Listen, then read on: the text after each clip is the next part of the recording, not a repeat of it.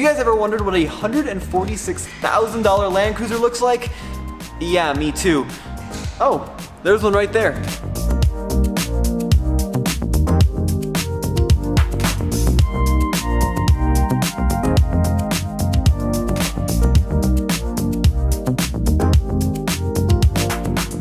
This brand new Toyota Land Cruiser Heritage Edition is actually for sale right now over at Ed Martin Toyota. And the MSRP on this rig, nearly 150 grand. And that's because the guys over at Slee did a lot of work on bringing this truck together. Now you're probably wondering, why is this rig so expensive? Well, let's start out with the base truck, 2020 Land Cruiser 200 series, which by itself has an MSRP of $89,395. These are properly comfortable, well-appointed luxury SUVs.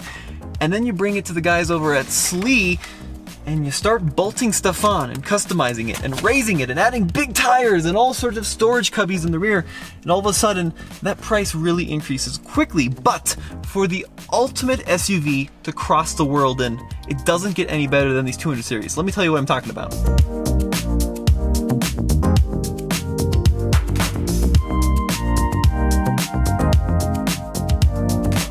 This 2020 Land Cruiser has the legendary 5.7 liter 3UR Toyota engine, 381 horsepower, so not a ton of horsepower for the money, but these engines are known for going 3, 4, 5 million miles, okay, maybe not that much, before rebuilds. These engines really last a long time, but they do need a lot of gas. And there's a solution for that. This is where a spare tire would live on a stock 200 series, but on this build, the spare tire is of course on the rear. So underneath here, you'll find an auxiliary fuel tank, which really increases the total range of this truck.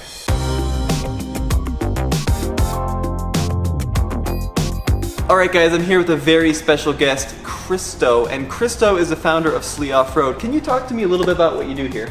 TFLoffroad was founded about 20 years ago, pretty much by me in the garage. We do a lot of vehicle builds like this one. And when it comes to 200 series especially, I mean, TFLoffroad is the go-to. Everything in the 200 world is basically from Slee.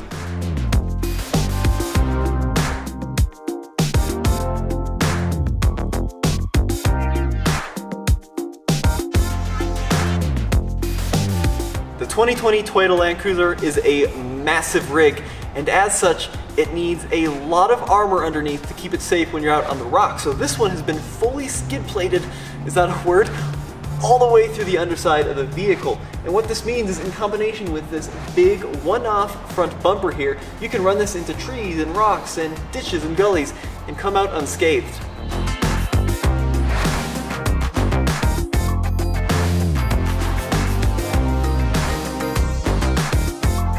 Truck looks pretty lifted, and these are some big tires for a 200. Can you talk to me about that? Approximately a 34-inch tire.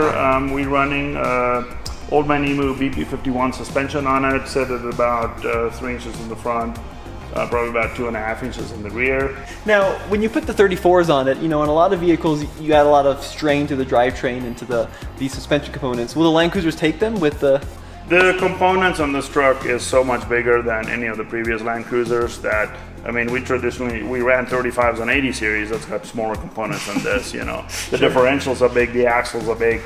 We've not really seen any, you know, in the 12 years of the truck being out, any drivetrain related anomalies or weak points at all.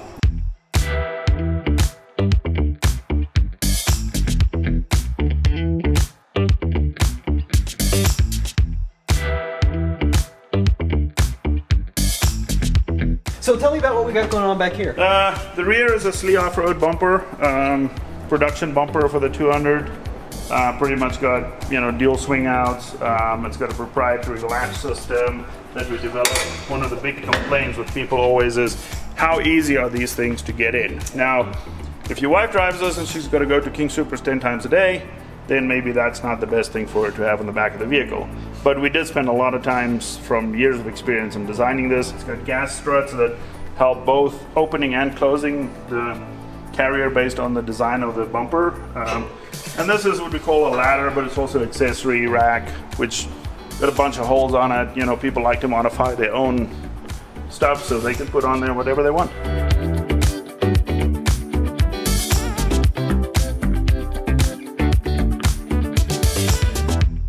being honest, of course, this rig is never going to be a hardcore rock crawler because it is just massive and extremely heavy. However, if you need to carry a lot of stuff for a very long distance, I'm talking tens of thousands of miles like across Namibia, it doesn't get any better because this 200 series has a huge amount of trunk space. If you end up with a Heritage Edition, you actually lose the third row of seats, but you gain a lot of storage capacity. And with this Trek Box Expedition system, you can organize your stuff perfectly. So I've got cubbies here for like cooking stuff, cubbies for my clothes to keep it warm and dry, and then of course the cooler, the ARB cooler, pulls out from the rear as well, so it's all nice and secure. And of course I got lights back here which are completely configurable so that you've got the most possible visibility when you're out on the trail at night camping.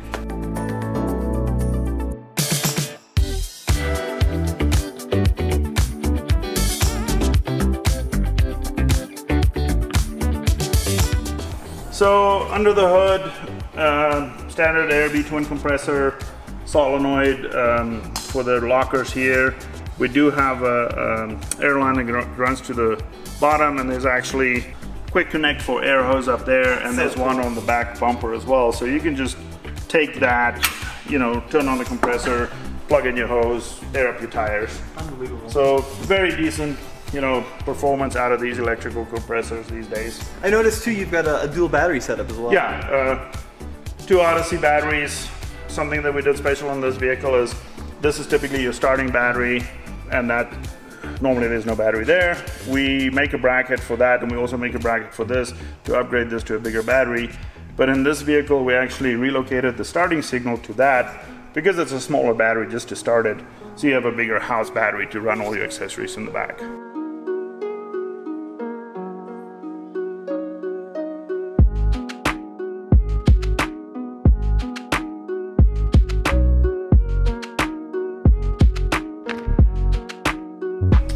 The vehicle is re-geared.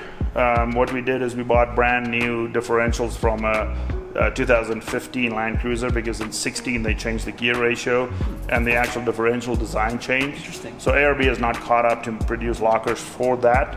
So what we're doing currently is we're buying the earlier differentials and then we use the lockers that is available for those. It also gives us the advantage because with the 8-speed transmission, this has got 330 gears, and the earlier one is a 390. Wow. So the upgrade in the differential gives us a little bit better gear ratio to run with a larger tire as well.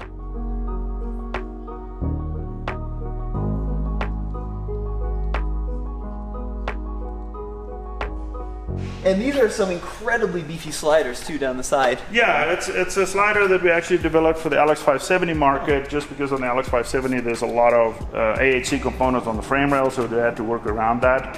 It's also, we use a similar slider on the 4Runner and the Tundra. It is a sheet metal slider. They're 3/16 steel, they're fully functional as a slider, but somewhere somebody will bend them. One thing I noticed is, you know, the modern looks are all very slim and very sleek, and you definitely see that up here with that rack. That's a good looking rack. Yeah, it's a front runner rack.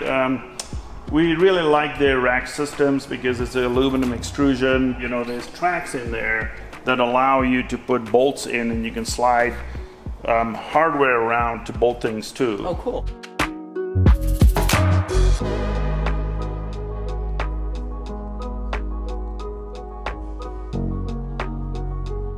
So on the rear here, I noticed this. This is really cool. I should just pull that off. Yeah, what are you doing here? This is awesome. Actually, this is just put on the truck. We took the Heritage Edition comes with a special badge on there, which is kind of what you pay for. And we just kind of did homage to the design of the old, like the logo that was on the F-140, and we made our own sleeve-bolt Heritage Edition. That's such a cool touch. That came out really great. Very interesting, 3D printed in stainless steel. So there you have it, a quick tour of a $150,000 200 series Land Cruiser. And like I said, if you want this truck, it can be yours. Check out Ed Martin Toyota. And a big thank you to Christo at Sleeve for letting us come along and take a look at this really cool rig. As always, this is Tommy with the Fastlane Truck. Head over to TFLoffroad.com for the latest and greatest in everything truck, SUV, and side-by-side reviews.